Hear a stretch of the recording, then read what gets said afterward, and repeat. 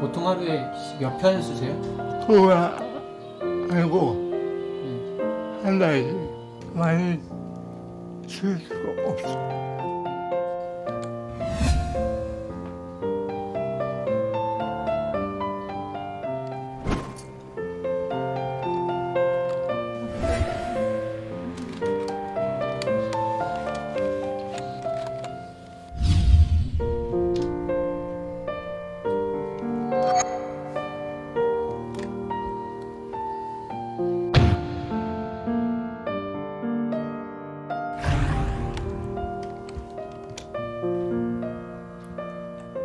처음에는 시를 쓴다 할 때 과연 이게 될까 그렇게 생각을 했지. 쓴 거 보니까 생각 외로 잘 썼더라고 보니까. 그래서 그다음부터는 그냥 믿었죠. 믿고서.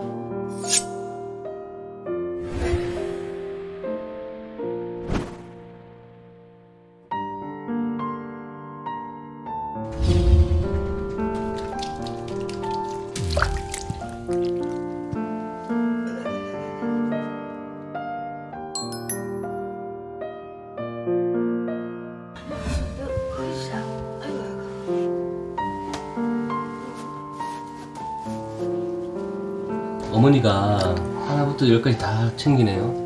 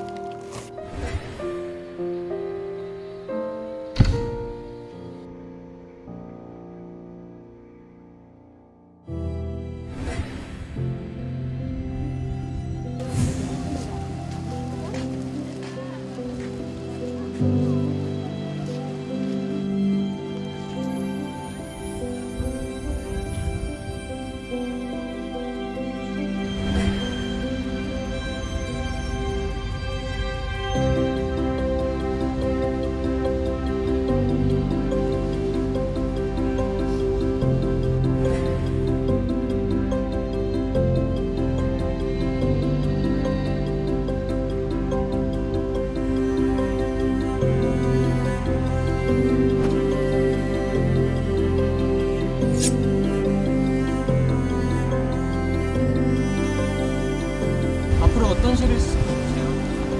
사람들한테 진정한 사랑을